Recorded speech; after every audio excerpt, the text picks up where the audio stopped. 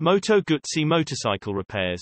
If you're looking for help fixing your Moto Guzzi motorcycle, look no further. Our comprehensive Moto Guzzi motorcycle repair guide will explain common issues, provide tips, and maybe show you how to repair your vehicle.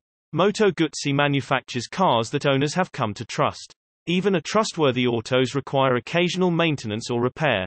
However, if you're in need of Moto Guzzi auto repair from experienced professionals, your local auto helper can help. See if the fuel injection system is functional. Fuel injection systems are tricky to deal with, which makes it challenging to determine whether your bike is having injector issues or another problem. But since fuel injectors very rarely fail, experts suggest a pump failure is more likely. Check to see if you can hear the pump running when you try to start the bike. If not, you can check the pump fuse. Apart from these preliminary investigations, you will likely need to see a professional to confirm whether the FI system is the culprit. Determine if the petcock is clogged. One potential issue that might be keeping your motorcycle from starting up is a clogged petcock. The petcock is a fuel control valve. It controls the gas flow between off, on, and reserve settings. Clogged petcocks are a common issue that riders often bring up in forums.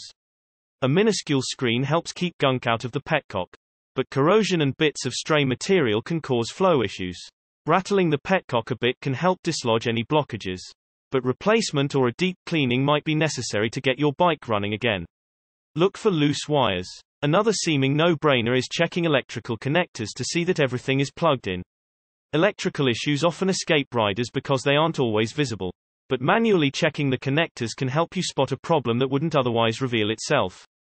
If you suspect something other than the battery is the culprit, especially if you've just swapped the battery for a new one, it's also worth looking at your battery connector cables. It's possible your new battery's wiring is incorrect, making your non-start a quick fix once you tighten the cables to the terminals. Put the motorcycle in the right gear. Depending on the motorcycle, you might need to not only engage the clutch but also have the transmission in neutral to get started.